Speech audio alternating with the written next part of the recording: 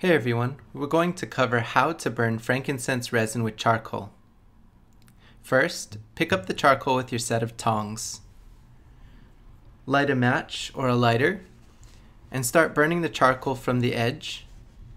Leave it there for a little while and notice the sparks starting to go from one side to the other.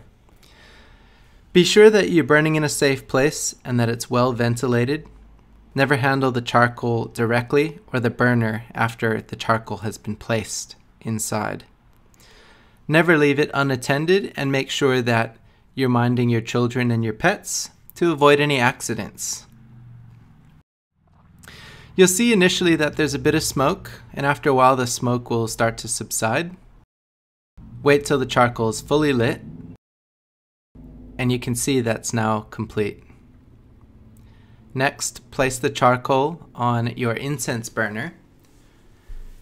Some people like to leave it sit for 5, 10, 15 minutes until there's a gray film to lower the heat. Personally, I like to use a thin layer of sand.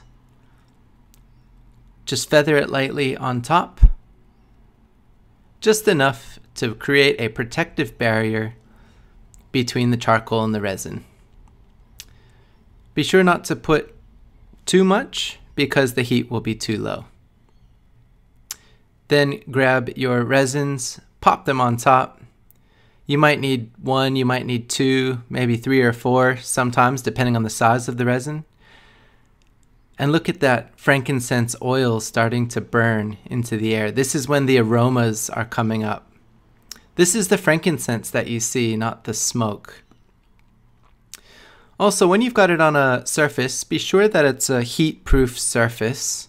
We've got a heat-proof top here in the video. You can place the top back on.